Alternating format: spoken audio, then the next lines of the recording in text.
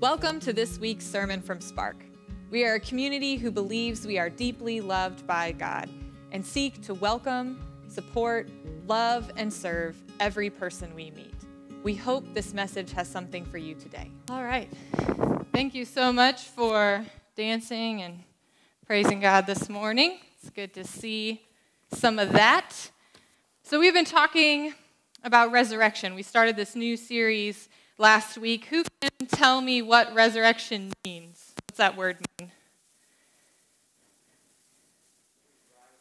So rise again, new life, to come back to life, to come and have new life, right? And so we are going to be talking about some different stories where people experience kind of everyday resurrections. But today, we're going to be talking about someone who was literally brought back to life. And that person is Lazarus. And Lazarus was a good friend of Jesus. Lazarus had two sisters, Mary and Martha. And there are a couple of times in Scripture where Jesus visits their house. And so that's how we know that Jesus was good friends with this particular family. And so we're going to hear what happened to Lazarus this morning. When Jesus arrived, he found that Lazarus had already been in the tomb, which means he had died, for 4 days. Now Bethany was near Jerusalem, some 2 miles away, and many of the Jews had come to Martha and Mary to console them about their brother. When Martha heard that Jesus was coming, she went and met him while Mary stayed at home. Martha said to Jesus, "Lord, if you had only been here, my brother would not have died. But even now I know that God will give you whatever you ask of him." Jesus said to her, "Your brother will rise again." Martha said to him, "I know that he will rise again in the resurrection on the last day." But Jesus said to her, "I am the resurrection and the life. Those who believe in me, even though they die, will live. And everyone who believes in me..." Do you believe this? She said to him, "Yes, Lord, I believe that you are the Messiah, the Son of God, the one coming into the world." And when she had said this, she went back and called her sister Mary and told her privately, "The teacher is here and is calling for you." And when she heard it, she got up quickly and went to him. Now Jesus had not yet come into the village, but was still at the place where Martha had met him. And the Jews who were with her in the house, consoling her, saw that Mary got up quickly, go out, and they decided to follow her, because they thought that she was going to the tomb to weep there.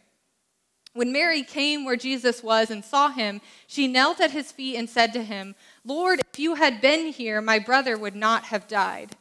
When Jesus saw her weeping and the Jews who came with her also weeping, he was greatly disturbed in spirit and deeply moved. He said, "Where have you laid him?" They said to him, "Lord, come and see." And Jesus began to weep. So the Jews said, "See how he loved him?" But some of them said, "Could not he who opened the eyes of the blind man have kept this man from dying?" Then Jesus again greatly tomb. It was a cave, and a stone was lying against it. Jesus said, "Take away the stone."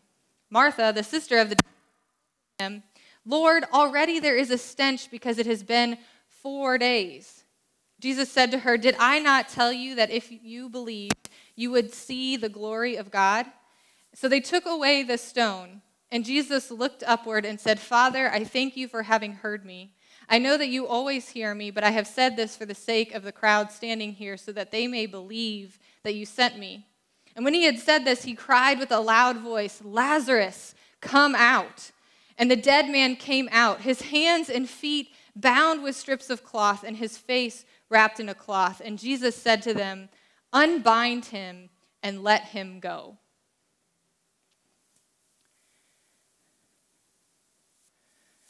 So we hear the story of Lazarus, which is one of my personal favorite scriptures for many reasons. But today we're going to focus on one of those reasons. And when we read this passage, we might look at it and have a few questions. Sir, with the ribbon, can you put it where I asked you to put it? Thank you.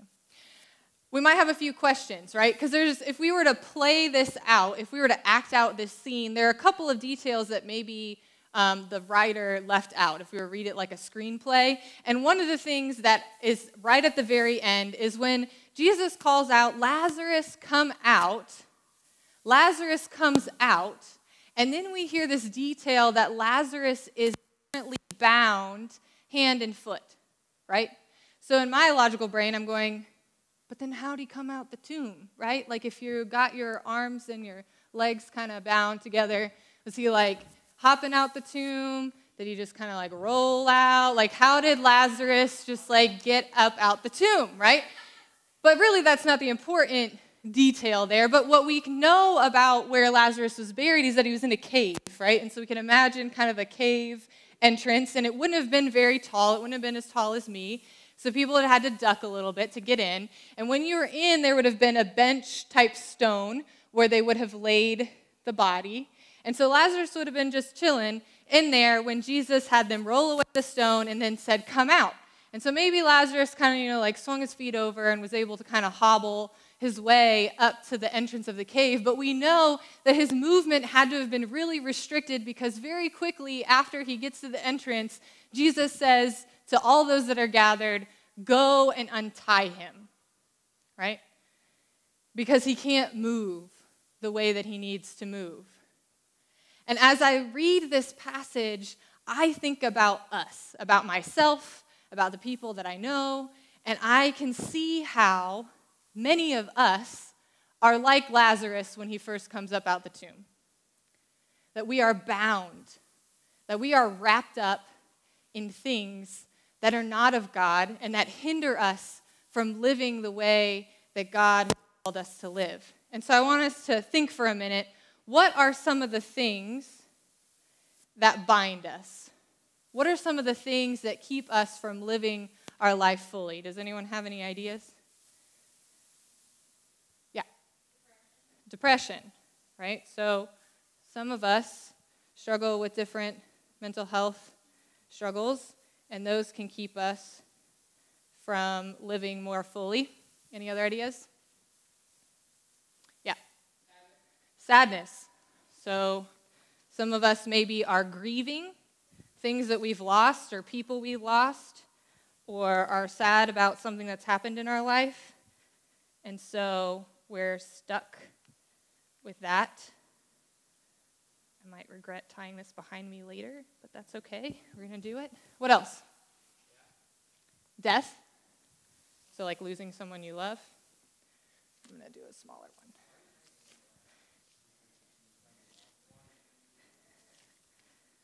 All right. What else? Sir? Ooh, okay. So when we're like unwilling to listen to other people or let other people in, we get bound up. We could add anger can keep us stuck. Fear can keep us stuck. Distrust of other people can keep us stuck. Our past can keep us stuck, right? So it says that Lazarus would have had strips of cloth tied around him. And this was a way that they prepared bodies for burial, right? That they would have bound them up. So Lazarus comes up out of the tomb like this. I can move if I really want to, right? I can get places if I really want to. I should not hop too much because then my legs might get tired and I'll fall over.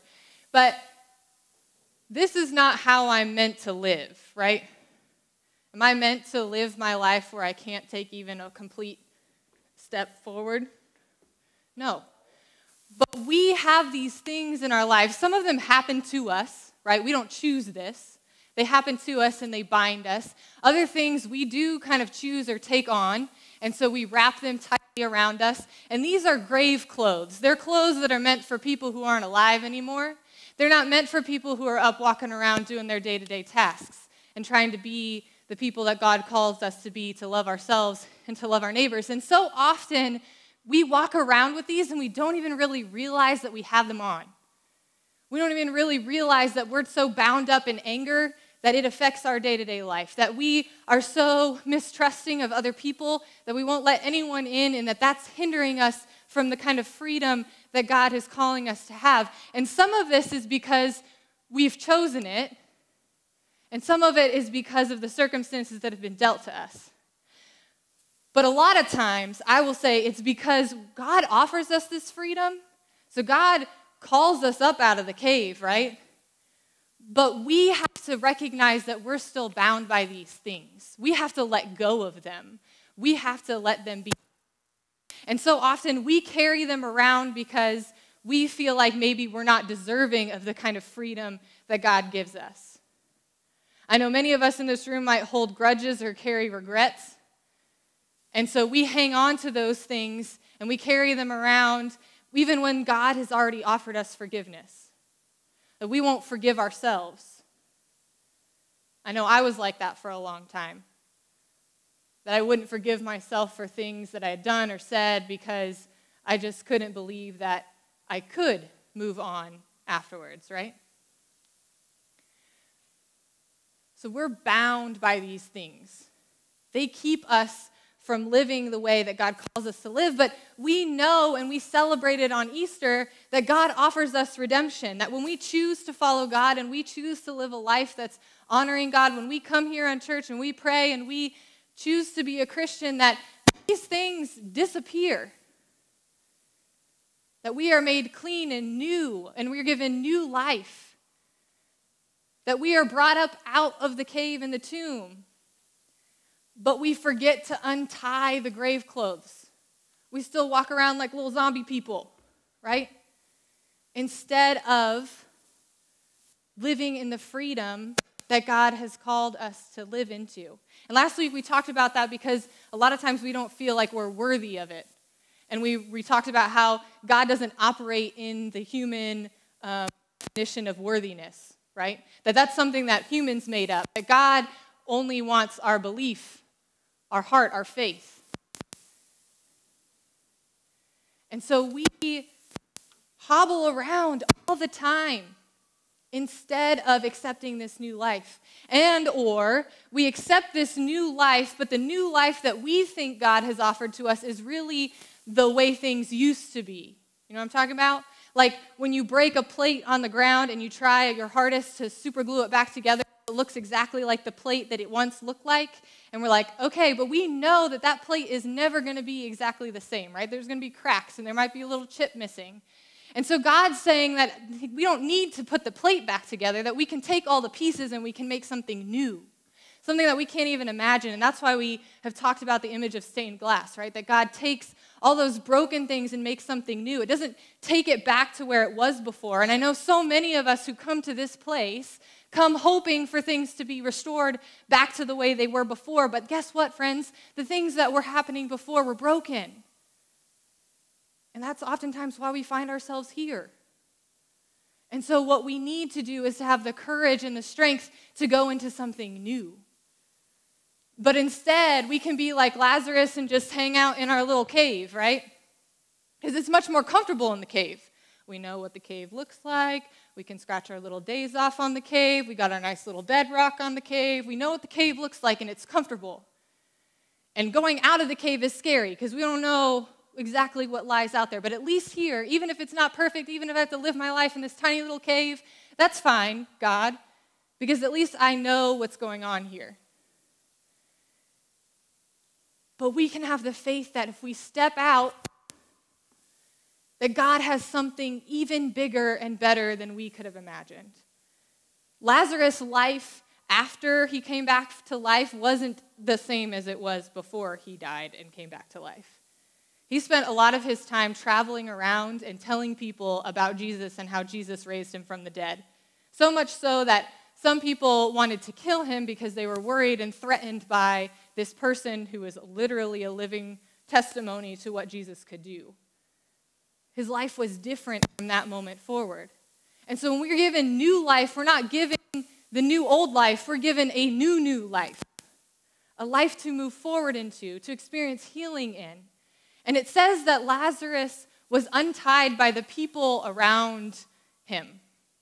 That when Jesus says, untie him, he doesn't just look at Lazarus and be like, figure it out, bro. Like you got your hands all tied up and try to untie yourself.